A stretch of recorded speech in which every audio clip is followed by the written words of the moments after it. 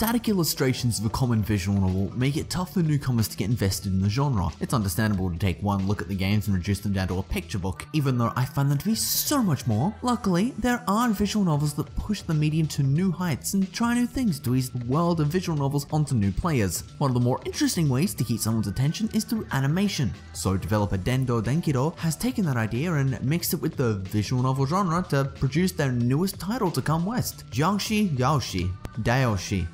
If I'm getting that wrong, forgive me please.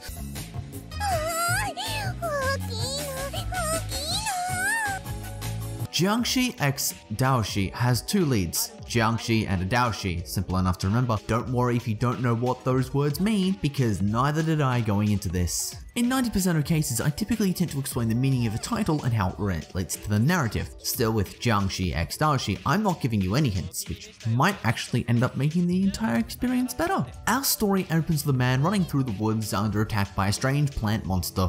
He trips and falls as he is about to fall victim to his pursuer. However, right in the nick of time, a blade flies through the sky, slicing it in two. The wielder, of course, is a cute girl named Ling Ling. She's a Taoist priest who has been sleeping for like 500 years and just so happened to be passing through at the right time to save the intrepid yet blasé Luan from certain death. In payment, he lets her stay with him and agrees to cook her as many sweets as she desires, which leads her to taking him on as a disciple. Jiangshi x Daoshi has an episodic format as it conveys a tale that is ultimately about the adventures of this unlikely duo and how they get caught up in all manner of ridiculous scenarios. It's not by any means some deep and meaningful adventure either, but that's what makes it so enjoyable. There aren't enough of these stories told in visual novels. You get to witness a journey between some unlikely friends and you don't need much else. However, Jiangshi x Daoshi has a secret weapon that makes it really stand out. Well, it's not really a secret weapon because you'll have seen it by the time you reach the title screen and as I mentioned at the beginning of the review.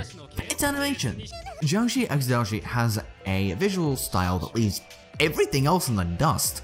The sprites themselves have next to no animation, but the title utilizes all sorts of tools and techniques like animated transitions, moving the sprites themselves, zooming, animated cut-ins, the list goes on. Of course, to this is a lot of the background CG such as stock images, but there's so much flourish applied to them I didn't care in the slightest. The presentation is so good, it elevates this title to new heights, and that's without taking into account the soundtrack, which is peppered with fantastic beats with vocal and instrumental goodness. There's also the voice acting, which adds an exceptional amount of quality to an already impressive product. It just all adds to this whole vibe of experiencing a group of people just having a good time.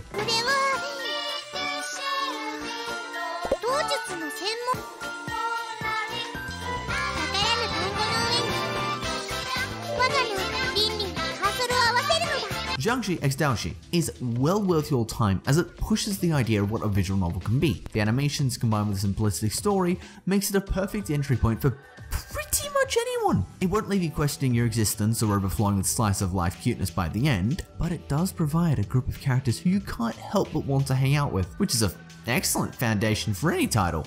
In fact, the first two episodes, they're both completely free and a third one is coming west like soon, so even you poor college students suffering from crippling debt can pick this one up. I'll be seeing you back here for episode 3 when it comes out. Noisy Pixel is giving this title an 8 out of 10. Thank you guys so much for watching. Noisy Pixel is a group dedicated to bringing you guys the best news, reviews, previews, and more. Please stick around and subscribe if you haven't already, and ring the little bell to stay up to date and look at future content.